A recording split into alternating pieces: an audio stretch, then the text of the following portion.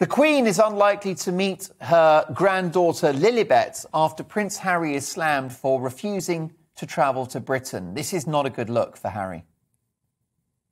No, it's really not. And, you know, if Prince Harry and Meghan Markle and their children did come to celebrate the life of Prince Philip at the end of this month, I can assure you that the British royal family would go out of their way to make sure that they were safe and secure and that they had all of the security that they needed. So this is just such a silly excuse to not come out and meet the Queen. This is Richard Fitzwilliams who made this statement. He told this to The Sun.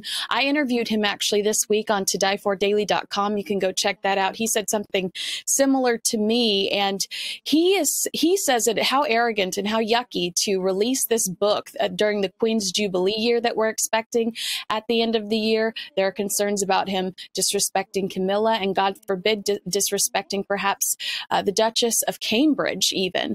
So I do think that this is a mistake for Prince Harry. It's hard to sympathize with him, which is ultimately constantly what Meghan and Harry are trying to get from people.